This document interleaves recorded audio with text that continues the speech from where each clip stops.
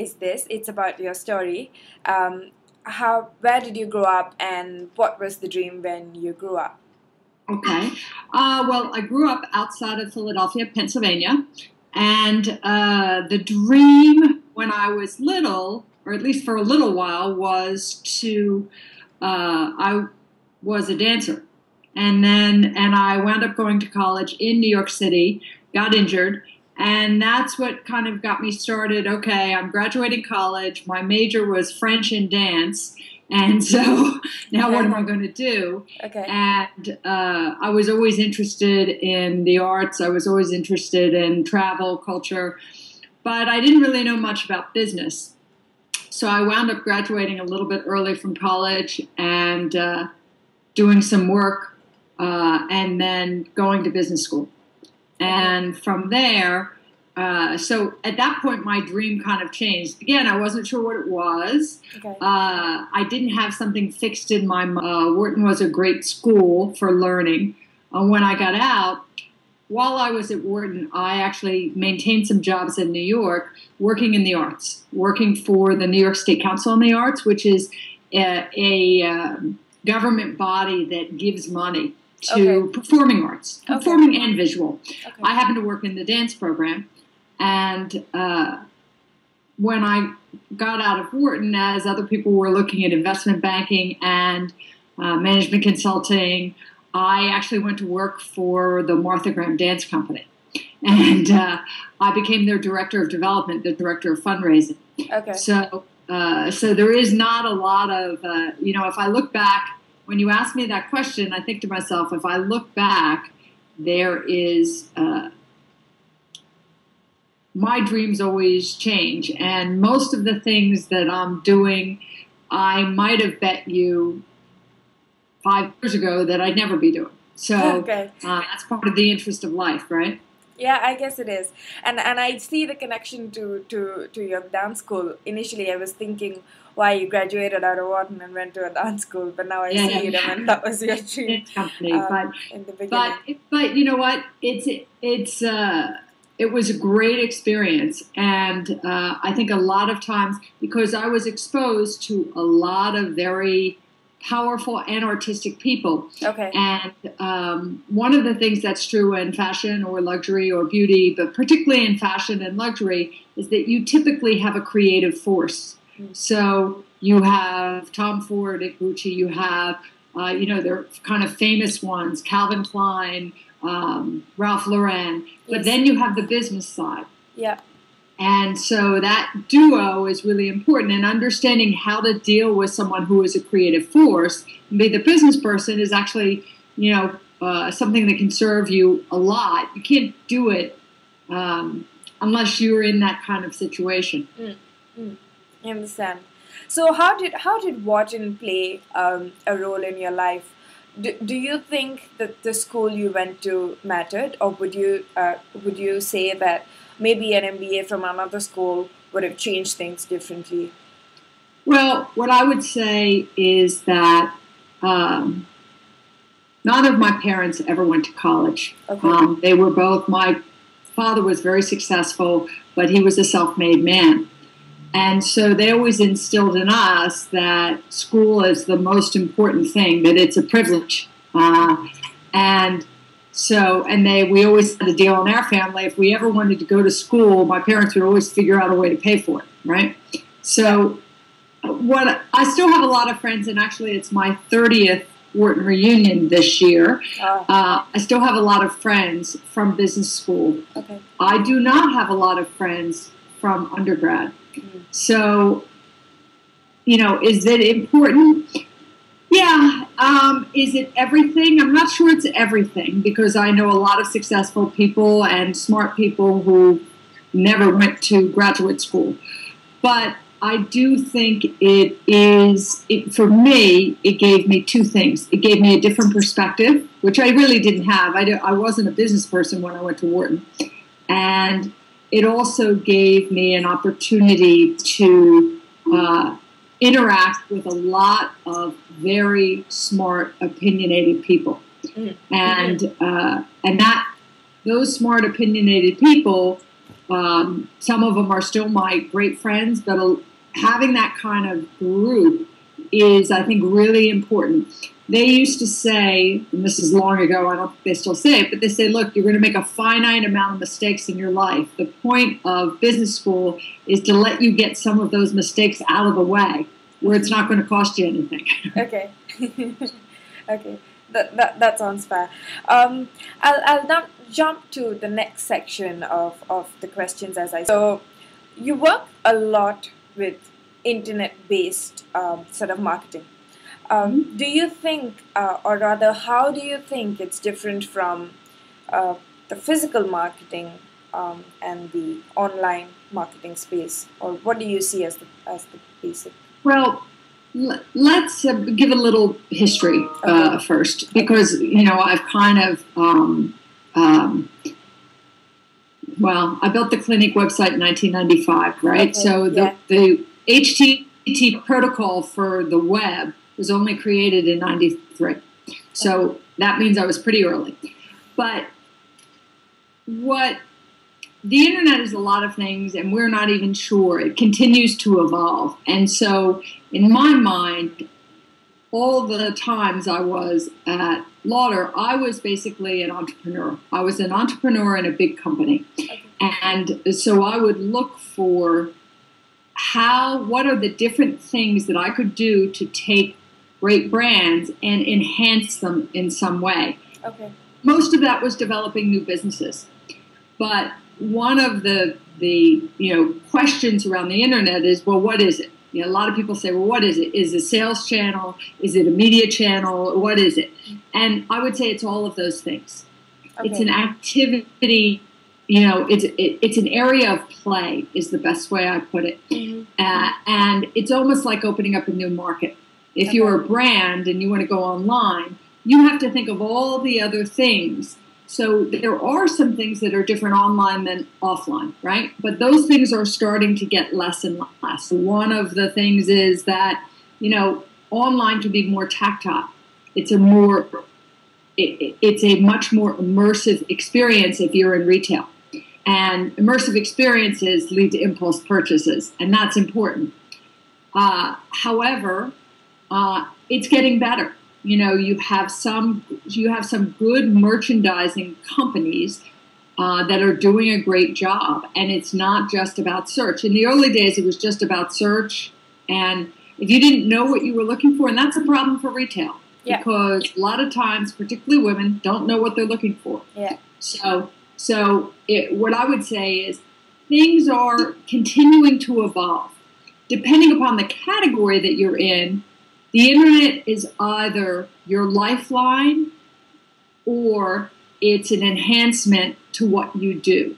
If you're in office supplies, it's your lifeline because nobody's ever going to walk in to buy office supplies again. They're not going to walk into retail. Yeah. So you better invest all your money in that. Mm. If you're in like the beauty business, it's enhancing, it's convenient. It has a sense of opportunity and intimacy, but that great merchandising makes you want to buy stuff. So you have to understand both, and then play them to their best advantage. Okay, I understand. The little bit about women not knowing what they want is really amazing because I've been in that place. I would go to a website on the internet and then I'd look for something and then the search just won't make its way and then I wouldn't know where else to go because I can't find what I want and then I don't know how to navigate as well. That really hits home. Okay, what about luxury brands? Do you think that all sort of markets are suitable for luxury brands? A friend of mine works for a big consumer products company, and she was talking about how luxury brands are entering markets like Indonesia, Vietnam, etc. And then I was thinking, how are these markets really ready, or how would you make a decision to choose whether a luxury brand is ready for a market? Well, remember that luxury is about aspiration. Okay. And if I look at China, many would argue that that was really early. Okay, it was probably too early, but you make an investment in helping to educate consumers about your brand. And we're living in the era of global brands, right?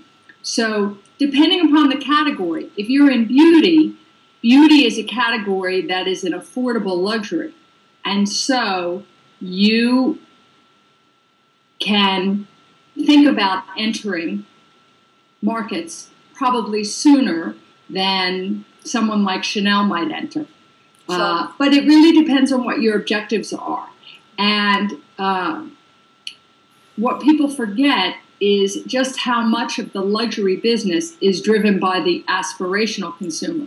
So it's not the man or woman who can afford everything, but it's the one that wants to afford just one thing, right? Yeah. And so there's a lot of business being done by those people. And so when you look at it, I always like to look at market readiness, brand and market, and then if you're thinking about online, then online readiness. In other words, is it a developed online shopping culture or a retail shopping culture? That's part of the challenge with India, right? Yeah. India is a certain culture, and they don't have the infrastructure, and that's why it's not growing as quickly, right? Yes. Okay. But what about is there a saturation for a market like Singapore? There's a Chanel in every mall. Yes. So what is the saturation point? I was walking across the malls yesterday, and I was really thinking, I was like, this is the exact same bag that's there 10 meters down the road. So, well, but that's because you're local. Now, remember that part of Singapore, a great deal of Singapore, is all about the tourism dollar, and particularly the Chinese tourism dollar. Yes. So Singapore is a very mature market within Asia. It's been a great place to do business for multinationals for a long time, much like Hong Kong. So Hong Kong, it's the same thing. They're everywhere.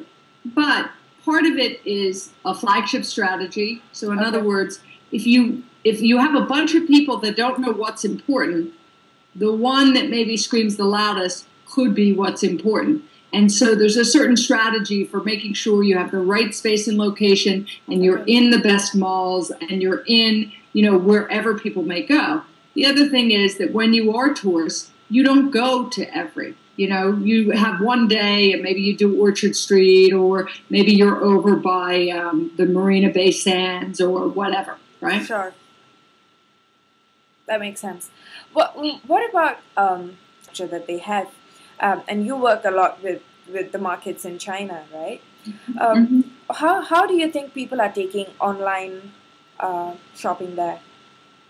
Online shopping is, of course, booming. It's getting ready to overtake the U.S. as the largest, but it's a very different market. And it's a different market for a couple of different reasons. The first is, in China, although in cities like Beijing and Shanghai, you have very developed retail infrastructure, but in other cities, you may not. What's called the Tier 3 and Tier 4. It's a very, very traditional local retail, a little bit like Tier 4, a little bit like India. There's a very local. It's not really a shop. It's the guy that does business, and he carries everything from, the oranges to the mops to whatever. Yeah.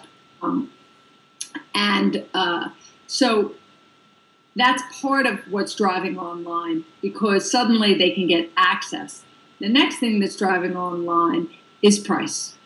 And so China grew up where let's say the U.S. grew up as what we would call a B2C, a business to consumer, and C2C. So the eBays of the world is about 25%. Okay. It's not as big. China, it's the reverse. Okay. And part of that has to do with the Chinese mentality of, hey, I can put something up, I can sell it, and if I make 10 RMB more this week than I did last week, good for me, right? Yeah. So, and it's given rise to a number of budding entrepreneurs. So it's very different. And there's, as I said, it's still very much around price. And there are a lot of inherent challenges in local pricing. And the internet it creates a lot of opportunity for people to arbitrage price. Okay. And then client-based relationships, if I'm right to assume that. So I'm sure you know how the whole glass ceiling thing works in big organizations, and then when you come to your independent work. Do you think something like this it's real, it's out there? I'm asking about the whole Sheryl Sandberg's assumption that, or I wouldn't say assumption, I do think it exists, but how she feels that these things do exist, but it is up to women to sort of take more place and take more seat at the table. So how has been your experience so far in all these years in the corporate world? Well, I had some great mentors. Okay. So, but you focus on the work. You don't focus on the politics. And I don't agree with everything because I think she was given a lot of opportunities that many women are not. Yeah. But she always says, "Don't leave before you leave." Yeah. And I'm a firm believer of that. Okay. Don't start thinking about the next thing. Make sure this thing gets done. And in fact, in everything that I've done, I always keep a picture of the last thing that I did. Okay. And that's to remind me where I was, but then also to remind me that I'm not doing that. I'm going to go blaze a new trail. So I think that part's the most important part. Just focus on doing a great job. Okay, that's quite nice. What about, I'm just moving to the lighter questions now. What about traveling? I see that you enjoy traveling a lot. What are the most sort of interesting things that you've come across, or maybe places? There have been so many. I mean, there are still so many that I want to see. Yeah. I've been very fortunate because I do go back and forth to China, and China is a fantastic country, and it's a country with such a rich topography, such a rich geography, such a rich history. But there's still lots of places that I haven't been. So I can rattle off a bunch of places that are incredible places, from Bali to Peru to the Amalfi Coast in Italy, where I was married, et cetera, et cetera. But I think part of travel is about trying to see the world through different eyes, and that to me is the most interesting. It's not just about seeing the monuments and it's talking to the people. And that's where language is important, getting to understand how people think, how they're different, what their frame of reference is, etc. And I think that's most interesting. And then, of course, there are still a lot of places to see. I still have a long list. My husband and I are always saying, okay, where are we going now? Okay. And talking about languages, you're learning Chinese, aren't you? How's that? 我会说一点点中文. Right, and that took about 6 months for me to say that. So it's Han, very difficult, right? Okay. But I wish I could take a pill, and I wish I could be better at it. But I like to say I'm on the 5-year program. Okay. I've been studying for 8 months, I think 9 months now, since last July. So and the good news is, though, when you're there, you get to practice, but also, mostly with cab drivers, but also you start to understand more when you understand the language. Yeah, that's true. That's true. What about your days? I can imagine being an independent sort of consultant, you have to plan your own time. You have to make sure you do your things because no one's running behind you. It's sort of you running behind things, making sure it all gets done. What are your productivity hacks?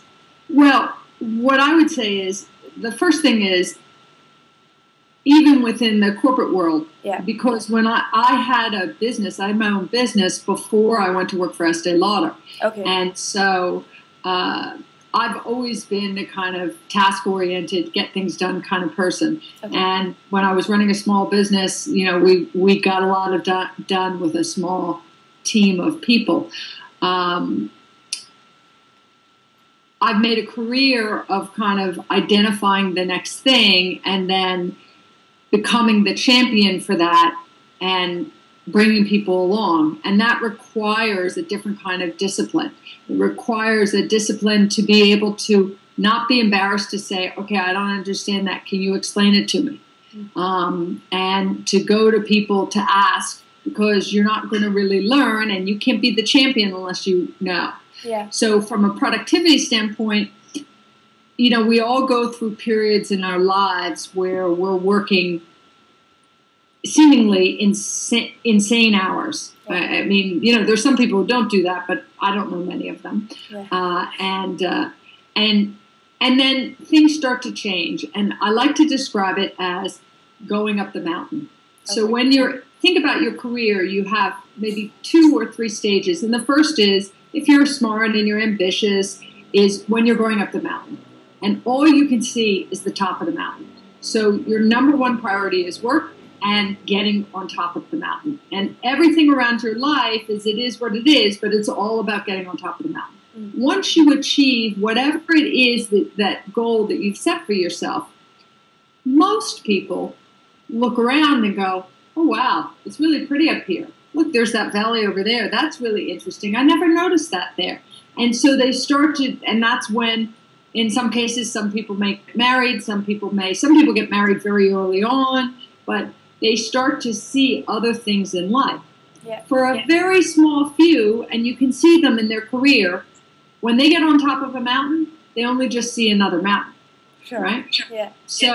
So when you think about, how you organize your time or what you do, think about where you are in that stage. Are you in the stage of you just want to achieve this one thing? Mm-hmm. And it could be, I always say the most difficult time in starting your business is not the first year. Because in the first year, you're going up the mountain.